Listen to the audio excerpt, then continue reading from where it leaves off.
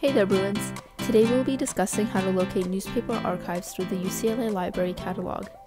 It can be useful to have a first-hand account of your topic from the time at which it occurred because it can give you more insight on the event.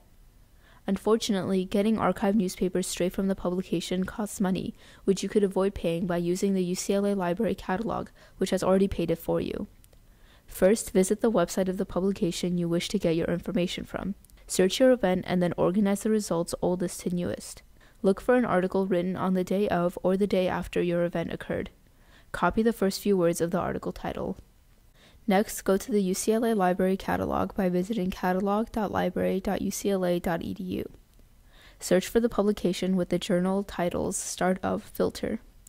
Click on the collection that includes all dates. For the New York Times, it will be this one since it captures everything from years 1857 onwards. In this list of different collections, click on the one the year of your event falls in. For the Tacoma Narrows Bridge collapse, which occurred in 1940, we will use the 1923 to 2007 collection. You will need to select a collection based on the year the event occurred here again. We will use 1923 to 2012. Now paste the article headline into the search bar. Click on your article title and you are given the full-text PDF of the publication without having to pay a dime. We hope that you will be able to use this technique to widen your research.